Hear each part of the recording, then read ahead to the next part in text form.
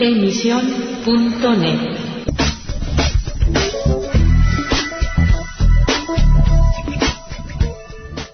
Hello again and welcome to Letter from England, broadcasting for AC Press and the Spanish Evangelical Alliance. Not much room for God.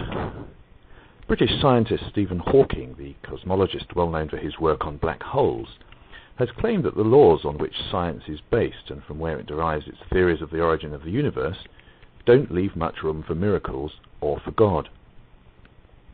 Hawking, who is lecturer in theoretical physics at Cambridge University, says science is answering more and more questions which used to be the domain of religion, adding that he was confident that science would soon provide a definitive explanation as to how the universe began. Recent observations, he says, of distant supernovas suggest that dark energy is in fact causing an acceleration in the universe's expansion rate.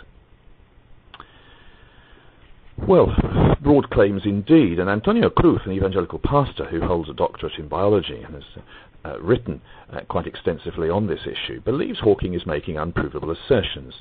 He says in order to sell more books, because the name of God sells. He also thinks it's a reaction by Hawking against Christian theistic evolutionists, as well as those of his colleagues who believe in intelligent design. Cruz says, Hawking has looked for a theory of everything, of creation without a creator, but the fact is that saying that science leaves no room for God is actually an unscientific position of faith in materialism and science in order to deny the existence of God. Cruz believes that the existence of physical laws, their complexity, points to something which is a cosmic intelligence above and beyond luck or chance.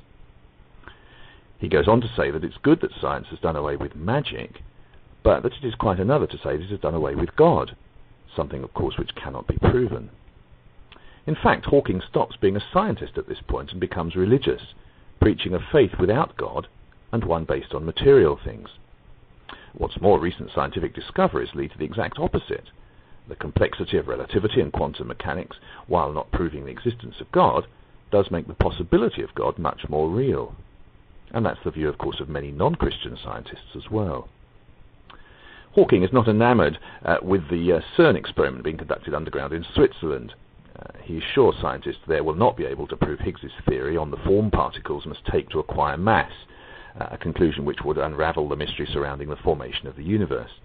He says, I think it would be much better not to find the Higgs particle. It would show us that something was wrong and that we need to think about it all over again.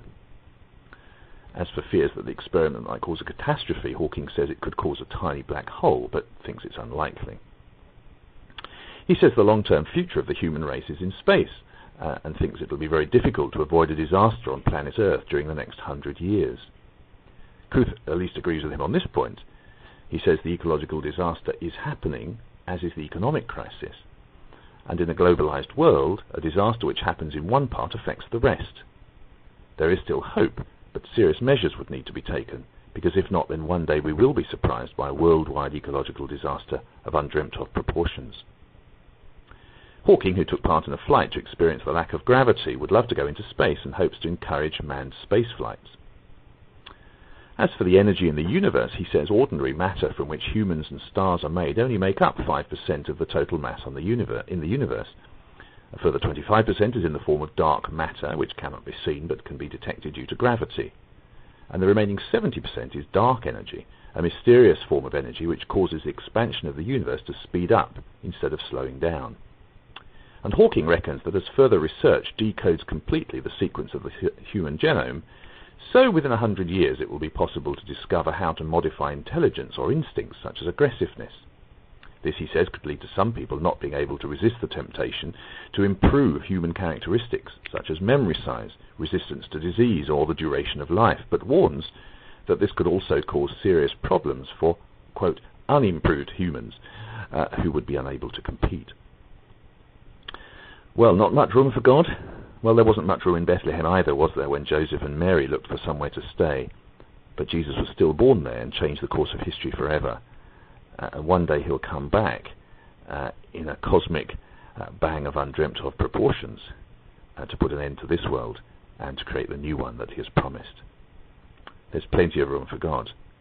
The question is there room for him in our lives? Thank you for listening. We find it at emission.net each week. Goodbye for now. Emisión.net